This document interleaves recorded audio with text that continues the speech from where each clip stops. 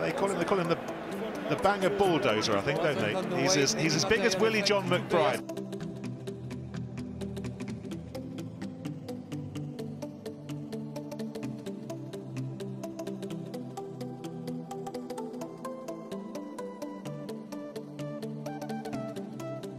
To the feet of Williams. There is McCloskey. Just 5 metres out now, quick.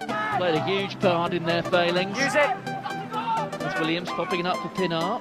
Onto Marshall. Straight through the gap, McCloskey. McCloskey up against Pallison. Great step. Matanavu comes across. McCloskey takes a lot of knocking. Up they come, Marshall. McCloskey takes it on himself. Side, Humphreys. Nicely taken. Herring, Stevenson. Gets it away to Gilroy.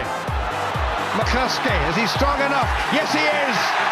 Third try for Ulster.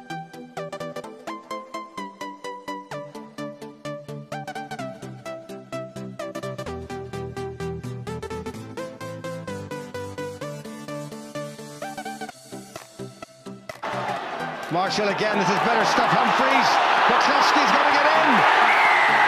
Has he stretched? He has. He's got the try, and he's got the bowler's point for Ulster.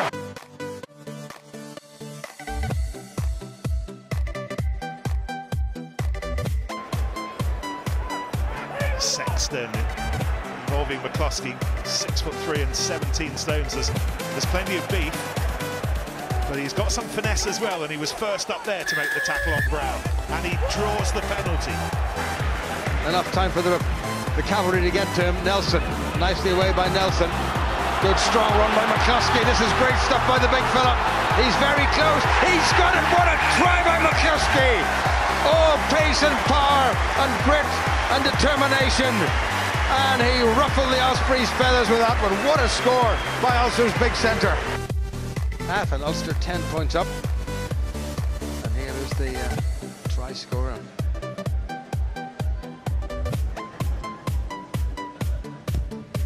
Not a bad strike, come in. Oh, what a kick! Half a dozen Ireland caps. He's back to somewhere near his best tonight. Jackson gives it some air. This is McCloskey. He's got Benzo. McCloskey will go for the line, and he'll score. Try number 4, and it is going to be the best of evenings for Ulster. Yeah, he highlights Maestri. He goes towards him, drifts on the outside, and then straightens. So he creates a 2-on-1 on the inside and then holds on to the ball. Lovely footwork.